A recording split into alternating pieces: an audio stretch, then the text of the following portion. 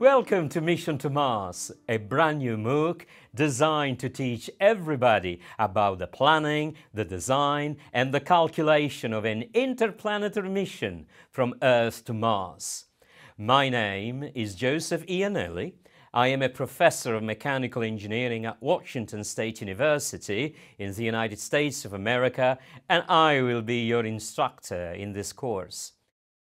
Together, we are going to deal with the space mission to Mars by considering 5 major components, from the foundations of orbital mechanics to the calculation of orbits, the spaceflight to Mars, and also how to pilot and control a spacecraft.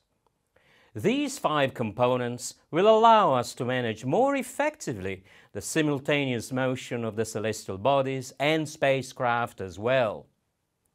By simultaneous motion, we mean the recognition that all the planets and celestial bodies are in motion at the same time.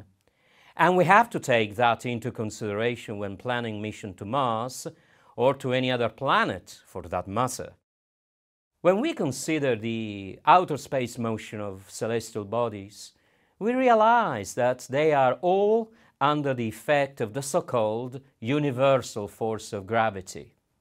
It is a force that is generated by any celestial body due to its own mass. That force, that we can indicate as capital Fg, which means the force of gravity, always depends on a universal gravitational constant indicated with capital G. Consider the case of a planet and a space probe. The force Fg depends on the mass capital M of a body that generates that gravitational field, such as Earth or the Sun, and the mass lowercase m of a space probe that is affected by such gravitational field. The force Fg also depends on the inverse of the square of the distance between the centers of mass of these two celestial bodies.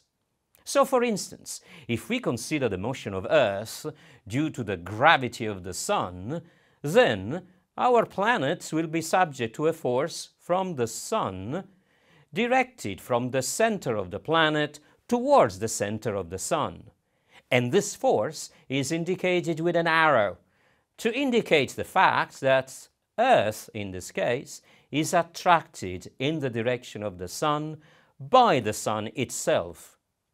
The distance between the center of the Sun and the center of the Earth, which we call lowercase r for radius, contributes to the gravitational force on Earth in such a way that this force becomes smaller and smaller as the distance increases.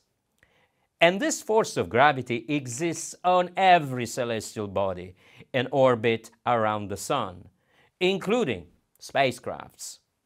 The motion of both the spacecraft and the celestial bodies is governed by the law of Newtonian dynamics, which tells us that the total force acting on a body in motion equals the mass of that body times the acceleration of that body, with acceleration being the rate of change of velocity with respect to time.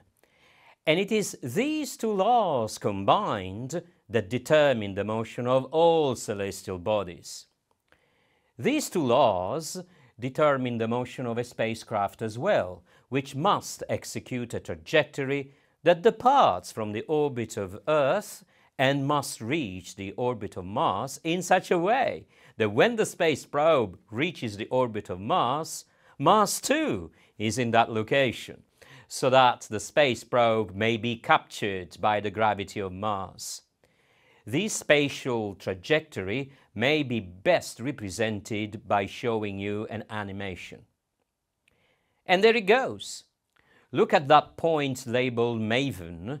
It departed Earth and it reaches Mars's orbit just when Mars itself will be in that location at the rendezvous point, so that the space probe, as I said, may be captured by the orbit of the red planet. I look forward to sharing with you all of these details, and I think it is going to be very exciting. Thank you very much and goodbye. Danke schön und auf Wiedersehen.